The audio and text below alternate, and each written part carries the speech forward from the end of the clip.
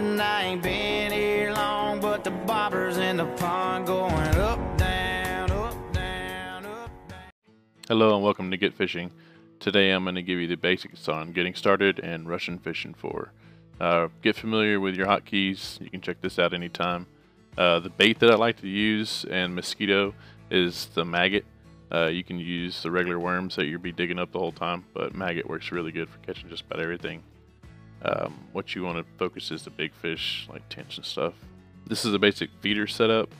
Once you get your little basic reels and stuff, throw some decent line on there. Get you a cheap bail, get you a cheap sinker. Don't go with this hook, but you want to use whatever hooks you can afford. The stars will indicate that they're better and stuff like that. This is the spots I fish at most of the time when I'm at Mosquito. Just fish right here with your floats. Mainly, and once you get your feeder rods, you can start targeting out in this area. You can also throw over by the reeds too. You can fish along the whole area, but this is where I found most of the fish were right through this area. Solid through the night and through the day, catching fish on floats and on the feeders once you're able to afford those.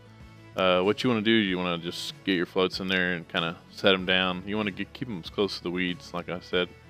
You can move and position your floats around, and by moving your mouse left and right, you can pull back and stuff like that. Just kind of position them around wherever you want. Once you get a bite, what I do is I just hold down left mouse button and right mouse button, just look up, and they usually bring it in every time. Sometimes you don't catch them, but that's the whole thing with float fishing. That's why you get a little more XP, I guess. It's a little harder.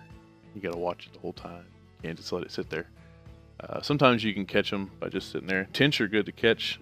They give the most XP when you're really, really low. Well, not the most, but they give decent XP for really low and decent gold returns or silver returns.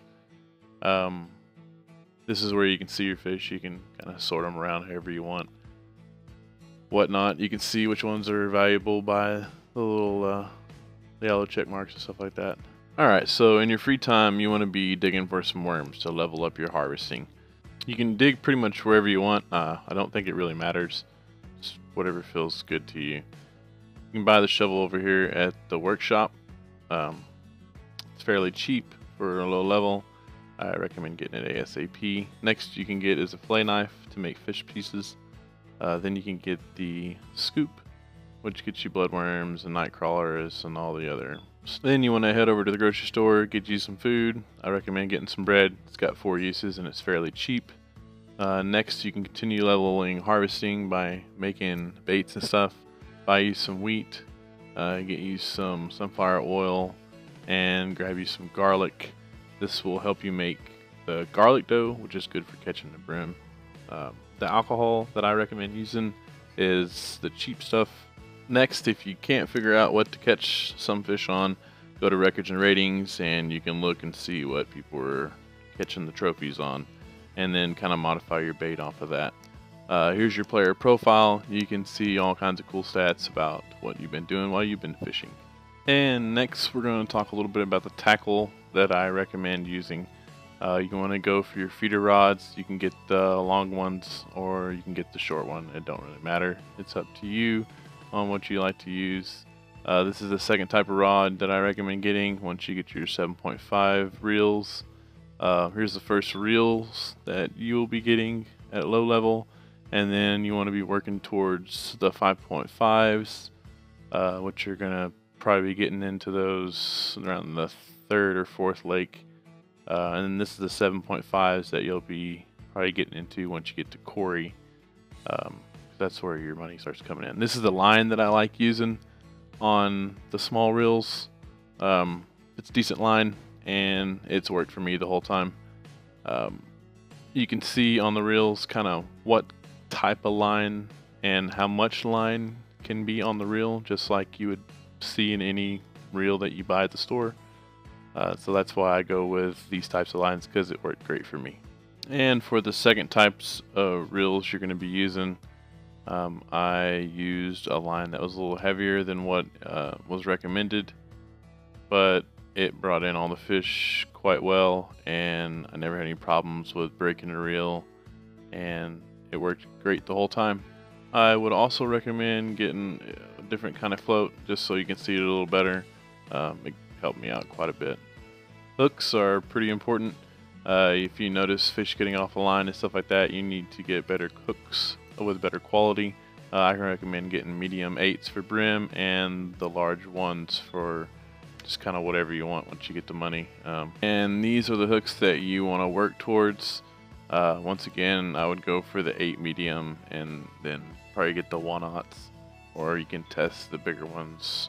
Supposedly the bigger the hook, the bigger the fish you catch. Alright, next up is going to be your sinkers. There's a couple different types. What I've been working with is these beginner ones. I haven't really found a difference yet, except for how fast it sinks to the bottom. Which is nice when you get to lakes that are deeper. You can use leaders if you want to, if you don't want to lose your gear. Nice to put a leader on if your gear gets a little more expensive, but these are the ones I'm kind of using right now just so I don't destroy my reel and break anything that's a little more pricey. Like my bells are more pricey now. Here's the feeders that I initially get because they're cheap and they worked for me the whole time. That one I think is a little better with not getting hung up. So you want to start leveling up your ground bait. Buy some ground crackers and use some fly maggots. These are the only two that I use leveling up. Mostly when I catch is brim. You can get more stuff, additives, recipes call for different things if you're making specific ones, or you can just kind of wing it and figure things out on your own based off what you know from fishing already. It shows you the skill level and what you need to be at for certain ones. If it's obviously a different color, if it's white you can use it, if it's orange you cannot. Next you're going to want to get a net. That just helps you land the big fish when they're trophies and stuff like that. Or you can just land bigger fish when they get a little closer. So that pretty much sums it up. Thanks for watching the video. Don't forget to subscribe and like, and keep fishing and learn as much as you can. Tight lines.